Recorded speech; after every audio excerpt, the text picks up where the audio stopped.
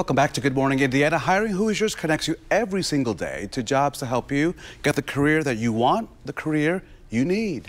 Well, tomorrow, employers will give those looking for a fresh start a chance to land a new job. Joseph Williams is on parole for habitual traffic violations. He says getting a job and staying out of trouble is hard work, but he says it's worth it, not only for himself, but for his family. First you have to do it for yourself, though. First you have to come to a place within yourself that you say, okay, I'm tired of this rotation into jail, prison, house arrest, probation. And then once you come to that, you have to be willing to talk to your parole officer and your probation department and see which ways you can find that they can help you. You just can't give up because you're on parole. You can't get off. So you might as well use it.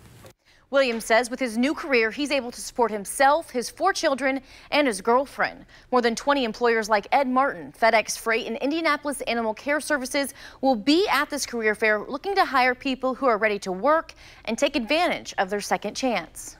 What's making this so phenomenal and amazing actually is that our potential employers understand the population that we're serving right now. So it won't be surprising to see an extensive unemployment gap that you'll see 6 years, 10 years.